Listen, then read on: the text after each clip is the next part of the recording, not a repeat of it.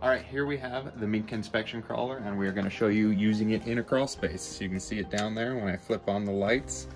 And now I'm going to go pretend to inspect this house. So as you can see, the camera can point pretty far up, pretty far down. We are using a GoPro Hero 11 here and streaming it to my phone. We got the light switch right here to turn the lights on and off. You can see it makes a big difference down there. With this camera specifically, the images are very high quality and a lot of pixels, so you can zoom in pretty far and still get good information. If I ever tip over the crawler, say I'm trying to go up over something like this and I accidentally tip it over, you can always untip it over. Right there, it's tipped over, and the GoPro will automatically write it. And now I can continue to inspect, but the controls will be backwards, so a little weird. But what I always do is I'll just go re-flip it back over so that it is upright again, and then you can go back to inspecting. So you never have to worry about losing an expensive piece of equipment down there. But here, I'll show some pictures.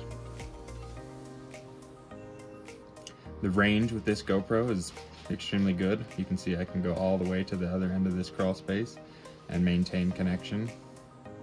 Starts to get a little pixelated, but it's very usable. The latency is good, like it doesn't feel hard to control, it's very consistent.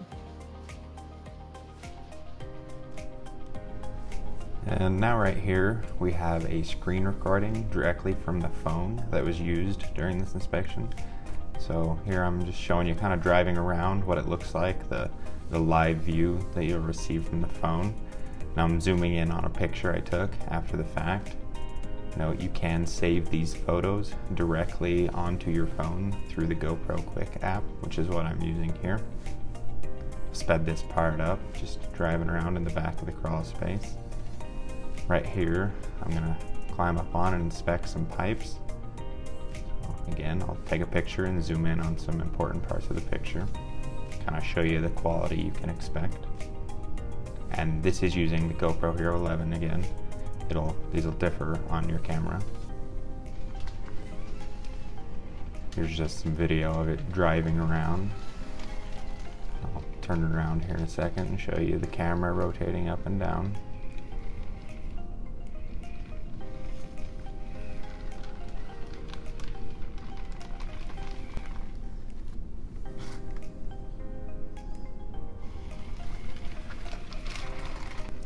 And now here I'm gonna go drive it and flip it over. And as you can see, you can just continue inspecting with it upside down. The GoPro should automatically flip the view as we saw earlier. And I'm just gonna go turn around and go flip it right back over so that all the controls are correct again and continue on inspecting. So this has just been a short little video showing a demo of the rover down in a crawl space. Make sure to check out our website and take a look at some more in-depth features of this product. We have a promo video and an in-depth video coming soon talking through how to use it and the features.